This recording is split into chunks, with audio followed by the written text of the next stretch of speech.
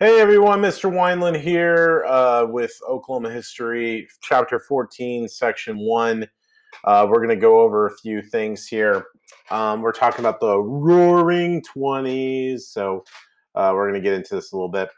Um, the thing about the Roaring Twenties is that it provided a lot of opportunity for growth in our state, but it also is going to set up what we're going to talk about, and that is the Great Depression. It- what we have to understand is that the Roaring Twenties, the reason why it was so called the Roaring Twenties is that there was no consequences. There was just full on enjoyment and enjoying the success of life, but not really preparing or being ready for the consequences of things fell apart, and that's what ultimately happened. As we'll go into the next section, is things will fall apart, not just for Oklahoma, but for the rest of America. But during that time, we see the 1910s. Our population was roughly almost to 1.7 million. 19% of that was in the urban setting, cities. In the 1920s, you had over 2 million. 27% of that is in the cities. And then by 1930, you have just right around 2.3 million, and 34% of that is in the cities. And I would say today our population is roughly right around over 4 million. And I would say over 50% of that is in cities today. And what I mean by cities, I'm not just talking about like still Tulsa or Oklahoma City. We're also talking about suburbs or college communities, growing larger cities that have grown over the years, and we've seen that happen in Oklahoma. We're becoming less and less rural, and we're becoming more and more urban. But the Roaring Twenties, we see a wide range of events that unfolded during this time, and there's advancements in technology. See automobiles, airplanes, communication, household items are being created. So technology is really shaping this era, and we see Oklahoma as part of that, of being a part of that whole success. But there's also some things not going so great. We see that Oklahoma, like the rest of the country, had its own share of labor fights, racial clashes, bank and train robberies, mob whippings, so things going on. So there's a lot of social unrest. Part of that plays out during World War One. Returning soldiers turned their attention to finding jobs and homes. Both were short in supply. You see, agriculture, mineral industries were prospered during the war. They were getting a lot of materials out to the U.S. government that needed it. But then once the war was over, the supply was down, and and the demand went down as well. Or demand went down, so then supply went down as well. So that caused some shutdowns after the war. So high demand for short supply of consumer goods caused a period of inflation, increase in prices and services. We see some power decreasing there.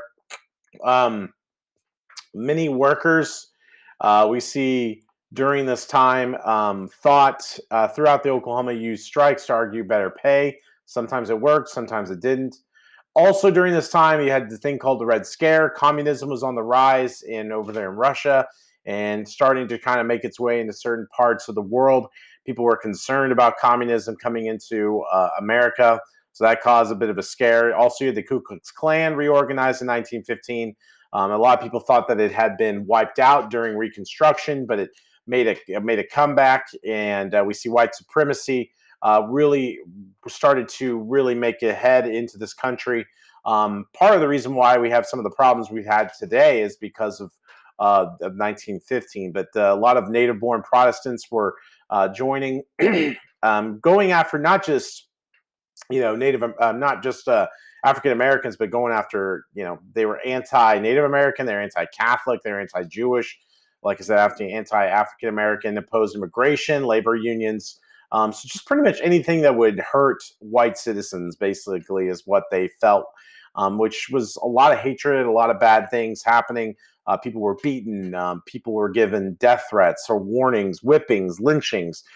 This is where an age where we're seeing lynching is still a big systemic problem. Basically, where people get so angry, instead of, working out through the problem or trusting the justice system to handle it, people, basically felt like it was their own right to take care of themselves, even if it meant being judge and jury.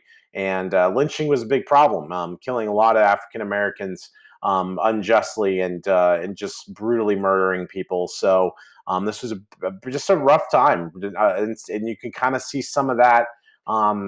In some ways, some of that history playing out even in our modern day history.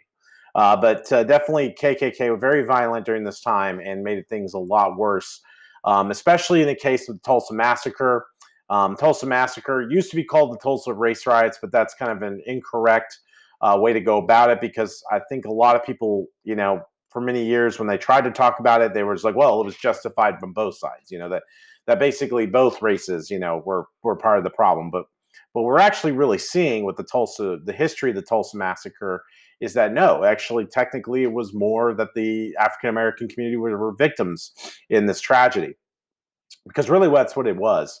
A tragedy in Greenwood, the Greenwood district, which is, if you go to Tulsa today, it's right around the Drillers Ballpark, Oklahoma State University down there, parts of downtown Tulsa. That's really where that district is, and we see that possibly one of the worst riots. I should probably correct this.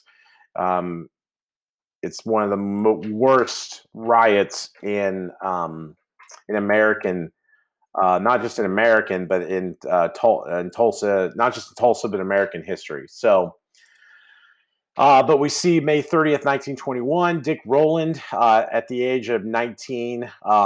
He was an African American man. He was a shoe shineman, and basically he came from,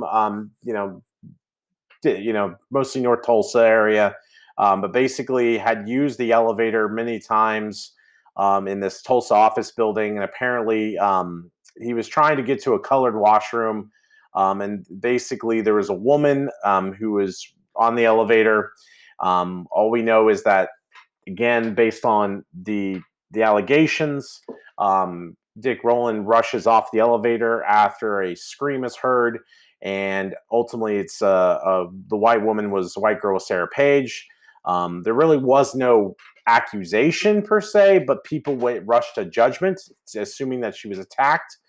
So a lot of whites gathered in town demanding punishment for Rowland, who was accused for assaulting Sarah Page, even though we don't know it happened. Apparently it didn't happen, but again, people in their minds thought this happened. So instead of trusting the justice system, people took it in their own hands.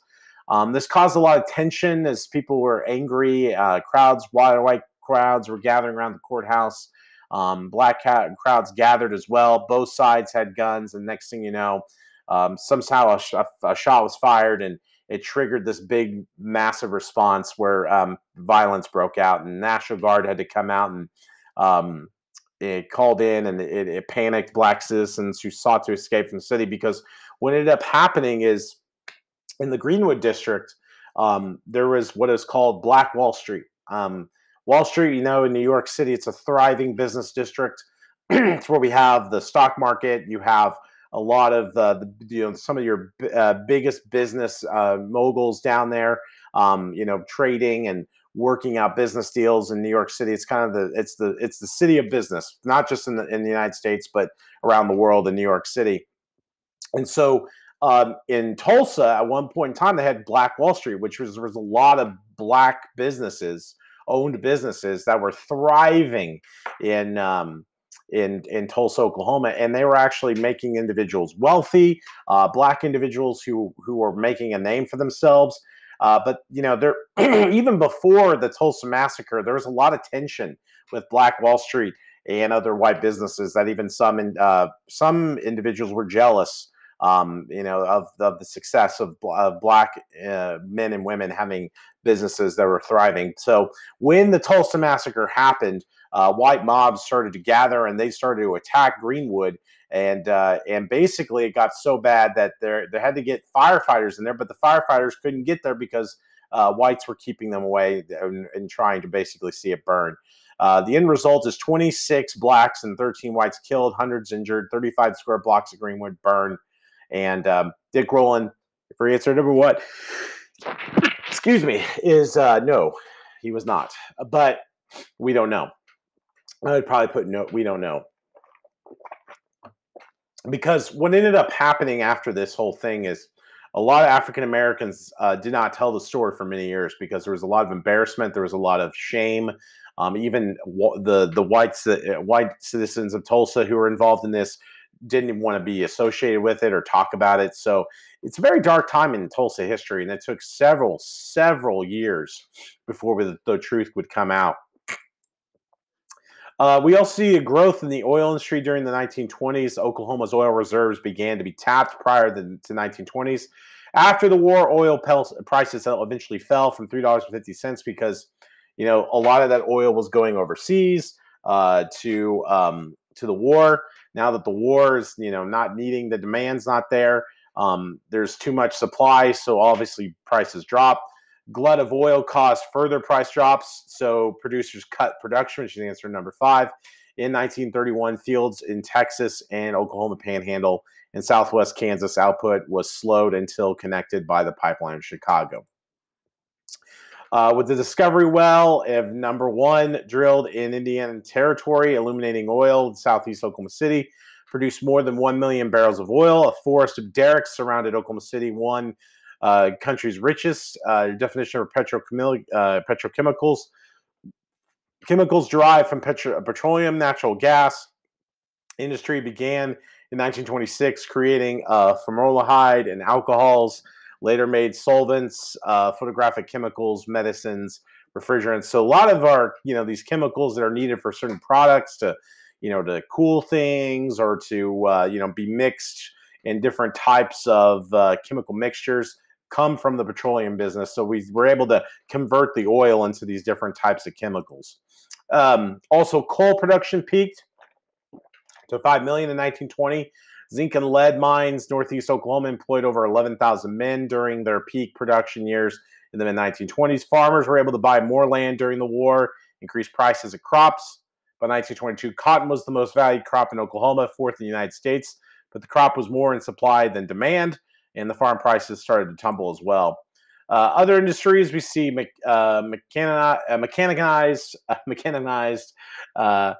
farm equipment, was slow to move into Oklahoma. We see money was the issue. Size of the fields did not, basically justify the means to buy a new tractor. Even though we do see that the size of the fields did not make the new tractors and equipment cost effective. We see in 1920, though, 3% of Oklahoma farmers had tractors, but number of tractors would quickly end by 1930s. We see the number of tractors 1928 was around roughly under 20,000, and then it was at 46,000 in 1939, so big jump there. Aviation is starting to take off. First actual airport was built in the flat farmland in Oklahoma City in 1910, and early runways were flat fields of grass.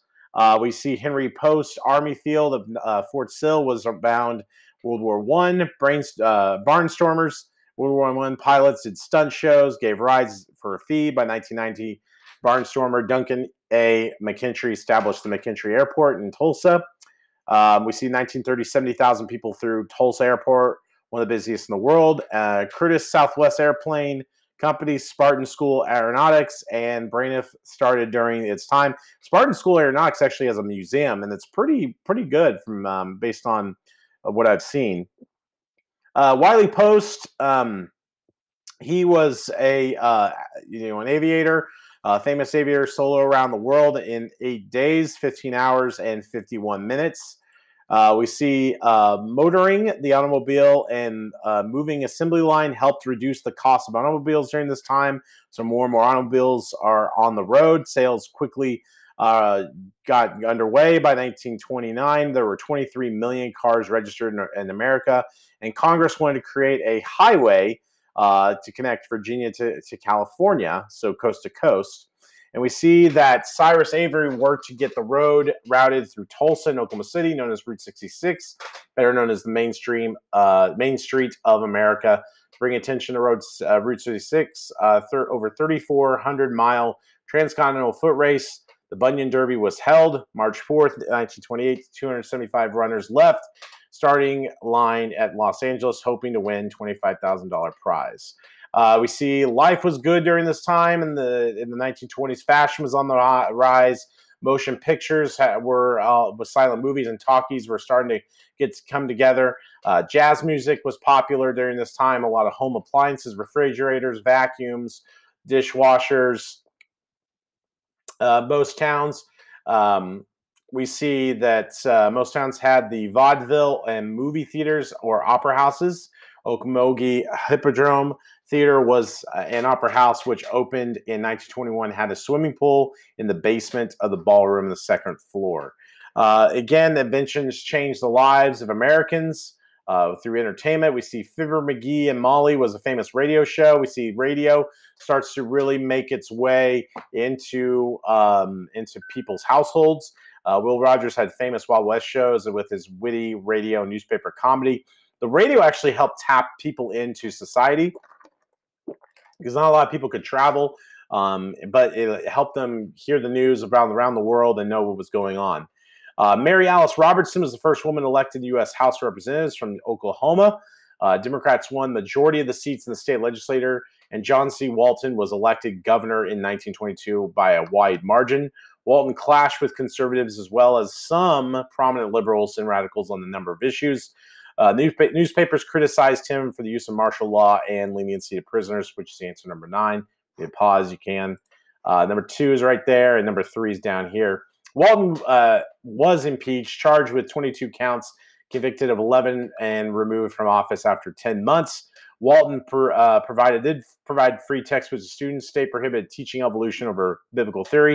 In 1925, Tennessee similar law challenged the famous in the famous Scopes trial, in which a teacher was charged with teaching Darwin's theory of evolution. And which, by the way, if you really look into the Scopes trial, it was really mostly a publicity stunt. It was basically the town in Tennessee was kind of struggling, needed some financial boost to get attention, to get people into town, buy things, get the economy going.